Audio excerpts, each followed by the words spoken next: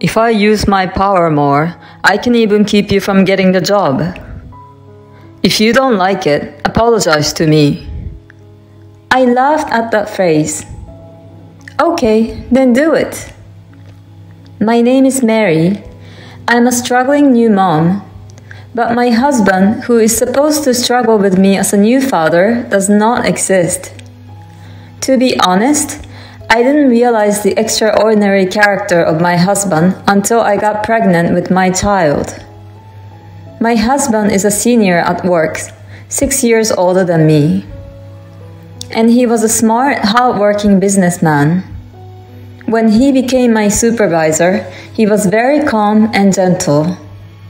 Then we got to know each other privately too, which led to our marriage.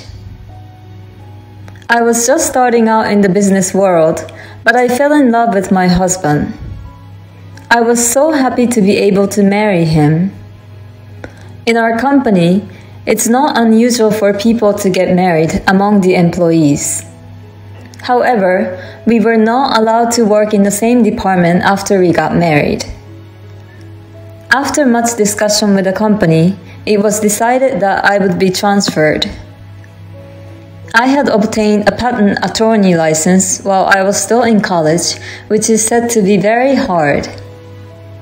So I was hired to work as an in-house patent attorney at the head office. During my first year as a new graduate, I was assigned to various departments to learn about the company as a whole. And I happened to be assigned to the sales department where my husband was working. So when I got married, they decided to assign me to the legal department a little early. 5 years into our marriage, I visited the hospital because I was not feeling well and found out that I was 4 months pregnant. We had let the pregnancy happen naturally, but we were very happy that we were expecting a child. However, as I entered the second trimester, the morning sickness returned, and I was forced to take a 3-month leave of absence from work. My husband then showed his true colors. Are you sleeping? My anemia is so bad I can't get up. What about dinner? Is that what you're asking me under these circumstances? When I was working hard, we used to split the household chores between us. But as soon as I took a leave of absence, my husband left me to do all the chores. You're home all the time and you don't do a single chore. Can you please stop? You're making me even worse. Wait a minute. That's a mental problem. That has nothing to do with anemia. The point is, you're using your pregnancy as an excuse to slack off. My husband watches loud TV without paying attention to me laying on the bed. And he purposely opens the door of the room I'm sleeping in with a loud TV sound. Please, close the door. I'm sure my husband can hear me, but he doesn't pay attention to it. And this is when I learned the new side of my husband. He would watch TV and complain about the women on the screen. How can she be on TV if she's so ugly? Whoa, she's so fat. He's really bald. He complains about the TV programs all the time, endlessly. Is this how TV is supposed to be enjoyed? You're free to say whatever you want to say to yourself. But please don't open the door to the room where I sleep. I'd appreciate it if you'd stop complaining.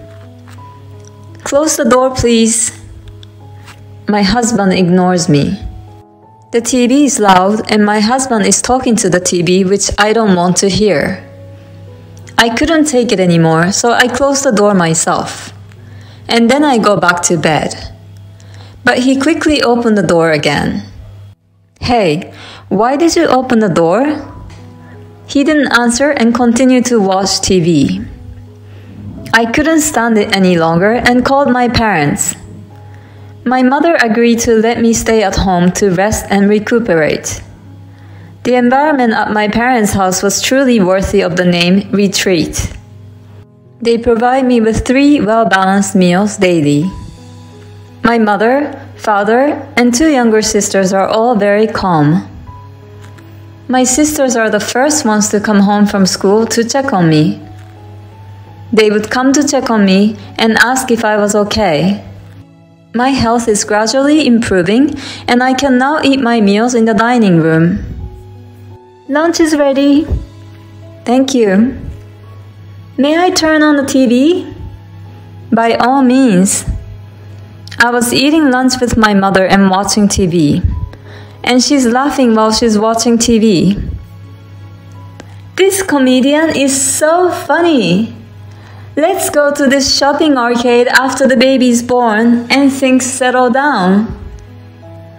The sight of her calmly and happily watching TV brought tears to my eyes. My mother was very surprised when she realized that I was crying because I sniffed my nose.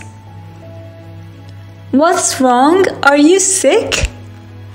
No, I'm fine. What's wrong? I don't enjoy living with Nico. Oh, why? I told my mother everything, who had accepted me without asking any questions. Oh, is that what happened? He purposely opens the door to my room. It was so loud, so I closed the door and he'd open it right back again. And he complains about the TV all the time. I want to laugh with him as I do with you. Oh, that's a problem. You're going to have a baby. I can't stand the thought of him doing that in front of the kids. Well, I think you should have a talk. I don't want to see him anymore. Mary, you're going to be a mother. You can't just say you don't want to see him anymore. You have a child. You're right. For the sake of my child, I decided to have a talk with my husband. I was feeling much better, so I took a leave of absence for only 2 months and went back to work. I went back to the house where I lived with my husband. The house was very clean and well kept. He seemed to be living well even on his own. But the smell was the only thing that bothered me. Is this the sensibility to smells during pregnancy? And when I opened the door to my room, I found it to be the dirtiest room imaginable. It was like a dump. This is where the smell was coming from. I wondered if he had been eating in this room. Unwashed dishes and garbage all over the floor. And then my husband came home. What? You came back? What's this? What's what? My room. What happened there? Yeah, it's a punishment for you for neglecting your chores, not taking care of me, and going home to your parents. And you gained weight. Don't get any fatter or I'll divorce you. You weren't like that before I got pregnant. Why did you suddenly change? I've always been like this. You just didn't notice that. If you don't take care of me, pretend to be sick, or go back to your parents' house, I'll punish you again.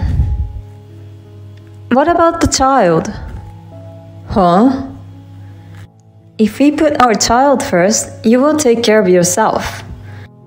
That's the way it's supposed to be when the child is still little. You're such an idiot. Of course I come first. Don't you listen to me?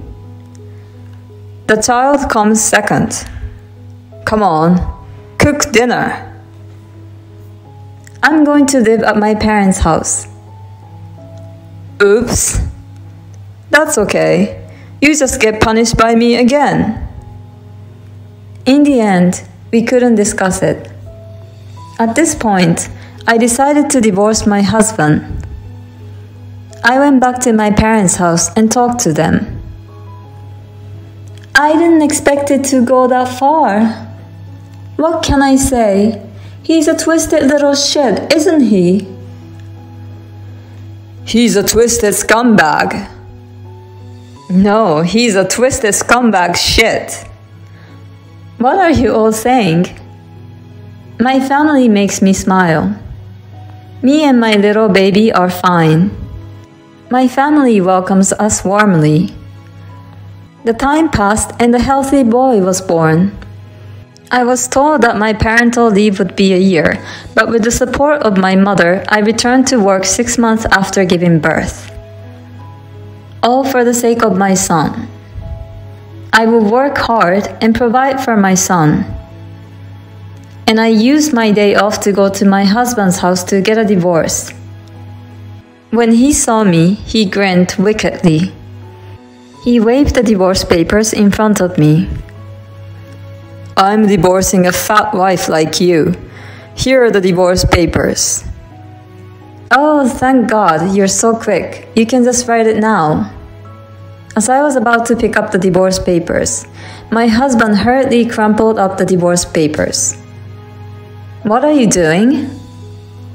Wait till you hear my side of the story. What? Listen to me. Look at me. No, you just said you're divorcing me. I heard you. Now divorce me. You won't be able to live without me. No, I haven't had any problems without you for the past 6 months. In fact, it's been very peaceful. I'm a salesman. So? I'm the one who gets the work to our company.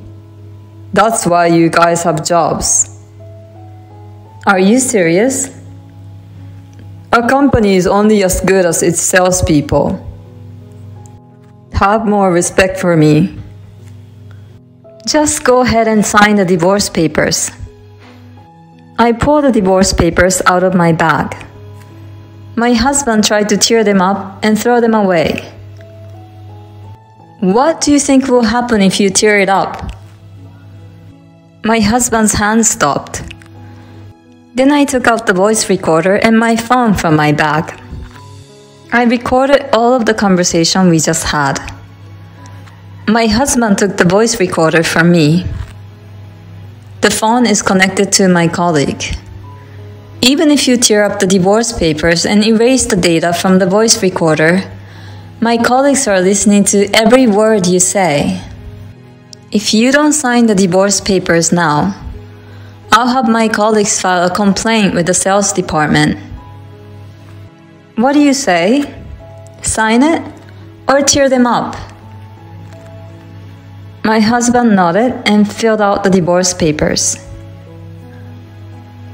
I don't need any alimony, no child support, just stay away from us. Okay, I got the divorce papers signed. I quickly left the house. Thanks, Mom. It's okay, just go to the city office. My phone was connected to my mother. I was relieved that he didn't find out I was lying. I really could have asked for help from my colleagues. But this was someone I'd once swore my love, so I couldn't bring the company into it, no matter how much of an asshole he was. The company is my husband's and my lifeline. But he made my last act of mercy worthless. After the divorce was finalized, I became the target of rumors because my ex-husband took this opportunity to call me a horrible wife, a moral harasser, etc. My ex-husband used every possible means to spread a negative campaign about me. But I kept my mouth shut and didn't even try to argue with him. A mother is a strong woman, they say. For the sake of my child, I can stand up for myself, no matter what the circumstances. I was not at fault in the slightest, except that I was blind to men. A sympathy for my ex-husband gathered around the sales department in the company. I was washing my cup in the hot water supply room. My ex-husband called out to me from behind. Hey. Huh? I mean, why are you here? I came to see you. No, you don't need to. You're in a lot of trouble right now. What? You're now the bad one. What are you talking about? Don't be so tough. You're the talk of the company. Okay. My ex must have thought I was down. I'm not going to let him get away with that. I got work to do, so goodbye. As I was leaving the hot water supply room, my ex stood in front of me. That's what happens when you piss me off. So, what exactly do you mean? My ex-husband started to get irritated by my unexpected response. That's why you're getting a bad reputation in the company. So? You're in trouble, right? No, not at all. If I use my power more, I can even keep you from getting the job. If you don't like it, apologize to me. I laughed at that. Go ahead. Do you know what my job is? Only our colleagues in the development department can say that. I'm a patent attorney. How can you, a sales manager, stop me from doing my job? Patent attorneys and salespeople have nothing to do with each other. Oh, are you saying that you're going to get a patent by talking to me? You never get it, so if you're going to apply for a patent, make sure it's not with me. Then my husband yelled at me. He took my cup from my hand and raised it with a mighty swing. He's going to hit me. I quickly closed my eyes. That's enough. I heard an unfamiliar voice. When I opened my eyes, I saw the general sales manager and the general manager seizing my husband. I thought it was a lover's quarrel, but what a surprise. My ex-husband was stunned by the appearance of the general manager. I'm sorry about our sales manager. Are you hurt? Oh, I'm fine. You're talking too loud. We could hear you all the way to the conference room. My ex-husband was confronted by the general manager and remained frozen in surprise. Then he was taken away by the general manager. And that was the last time I saw my ex-husband, because he resigned voluntarily after that. Next to the hot water supply room where I was being attacked by my ex-husband, there was a conference room. The regular meetings held there were attended by the general manager of the sales department, the deputy general manager of the legal department, and the top of each department. Of course, the top salesmen were also present at these meetings. My ex-husband, irritated by my attitude, shouted abuse at me, and everyone in the meeting could hear him. My ex-husband's misdeeds were exposed. My ex-husband, who had lied to everyone about me being a moral harasser and a terrible wife, reversed the position and he became a violent and a power-mongering husband. He couldn't stand it. The mercy I put on him in the end, he destroyed it with his own hands. In other words, he got what he deserved. As for my ex-husband's fate, I have no way of knowing anymore. I'm just glad he's out of my sight. The truth always comes out at the end. So now the source of my stress is forever gone. I'm going to work harder and harder. I want to be a mother whom my son can be proud of. In the end, what did the ex-husband want to do exactly? I feel like everything was meaningless. Well, I'm just glad that Mary is doing well.